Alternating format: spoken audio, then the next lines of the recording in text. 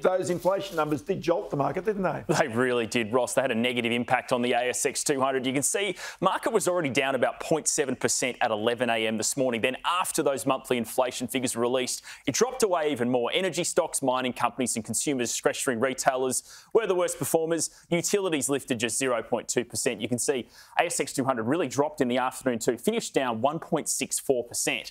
Machine learning company Appen continued rising. It's up 37% in the past 5 days. It's all thanks to investors pouring money into artificial intelligence-related stocks. Data networking company Megaport was another top performer, and Alumina, the holding company that owns a 40% stake in aluminium producer Alcoa, that was up 2.8%.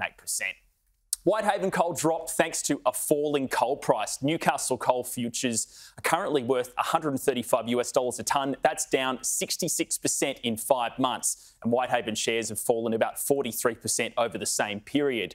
Online retailer Kogan slipped today, and gold miner Silver Lake, which published an ASX announcement attempting to put pressure on St Barbara to accept its offer to buy the Leonora gold mine in Western Australia. That was down 1.9%. Other companies losing value included specialty fashion retailer Premier Investments, iron ore miner Fortescue thanks to a fall in commodity prices, and retail conglomerate Wesfarmers, which dropped after the investor day yesterday. Ross, that's markets. Yeah.